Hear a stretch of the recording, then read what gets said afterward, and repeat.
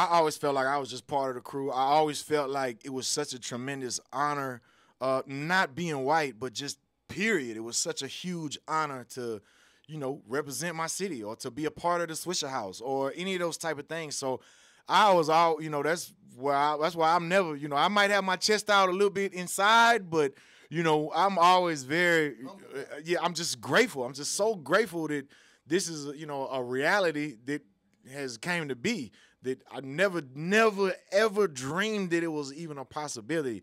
So it was even at those times I remember, we get pulled over by the police and they'd be like, is he white or is he like from Louisiana, Creole, or something? Is he a Frenchman or is he Mexican or is he mixed? What is, and that's how I remember leaving Chocowtown one time, getting pulled over and going through that, and it would be a regular thing when we get pulled over.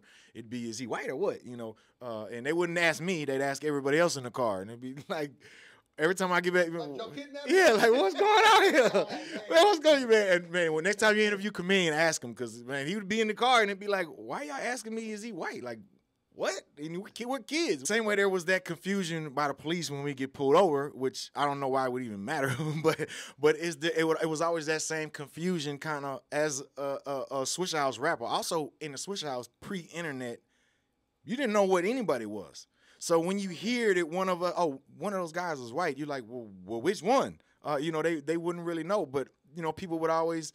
Mexican people would claim me as being Mexican. People from Louisiana would claim me as being from Louisiana. Mixed people would claim me as being mixed. Light-skinned people would claim me as, oh, he's just light-skinned. So I always, for whatever reason, people, even as a child, I always had, like, high cheekbones. So people always, for whatever reason, thought I was Asian at a young age, too. Like, they'd be like, hey, you Asian? Like, nah, I don't know. But yeah, so people would always, they would claim me as their own, whatever it was, and I'm just happy to be here. You know what I'm saying? So I might have maybe broken down some type of barriers, but that was never my goal or purpose or any of that. It was always trying to represent Houston. I'm trying to represent the culture, represent all of this to the utmost, and not let my heroes down. You know what I'm saying? I'm trying not to let Lil Keke and Slim Thug down.